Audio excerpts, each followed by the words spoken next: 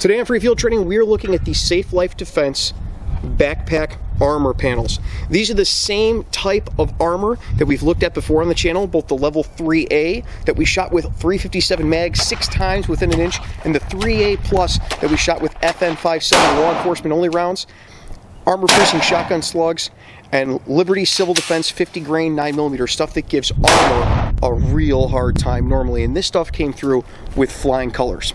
Today, the backpack panels, we're going to show you the size, the weight, and exactly what they can fit inside of, so that you have an idea of whether it's going to work for you as an extra layer of protection, either for you in some sort of tactical backpack or for your kids when they're going to school. These panels measure top to bottom 13.5 inches and side to side 10.25 inches, which fits them very conveniently inside most tactical backpacks, even your smaller tactical backpacks like our 511 Rush 12 that we're using for this review. You can fit the panel very comfortably into the back of the pack, snugged right up against your body, where it's going to do the maximum amount of protection, whether it's sitting on your back when something goes down, or if you flip it around to the front as emergency body armor.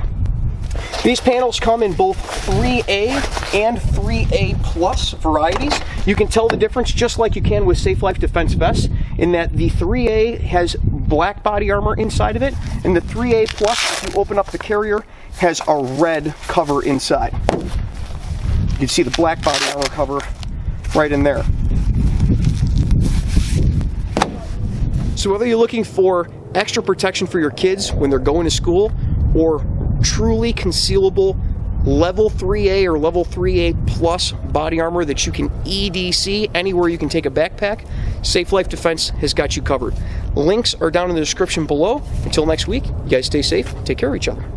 Hey, thanks for watching Free Field Training on YouTube. While you're here, check out one of our other videos, or head on over to Patreon and see how you can get your name put on the videos like these fine folks over here. You can also get early access to the content and access to patrons-only live streams. We'll see you guys next time.